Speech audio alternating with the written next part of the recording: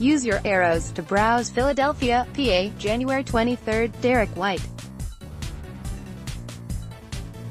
The 76ers defeated the Spurs 122-120.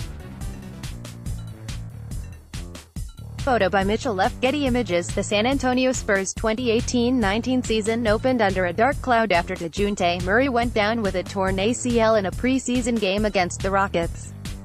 The Spurs would lose another point guard option for significant time when Derrick White suffered a preseason heel injury shortly after he was named a starter.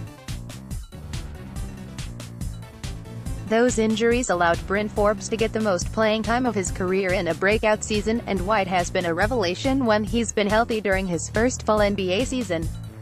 Along with the always reliable Patty Mills, San Antonio has the deepest point guard depth chart in the league, and it looks like they could keep this group together during this era led by DeMar DeRozan and LaMarcus Aldridge. With White's recent incredible performance against the Atlanta Hawks in an important road win, I felt it was a good time to dive deep into each piece of the Spurs' talented backcourt and determine what their future looks like in San Antonio based on their contract situation and their fit with the current roster. Use your arrows to browse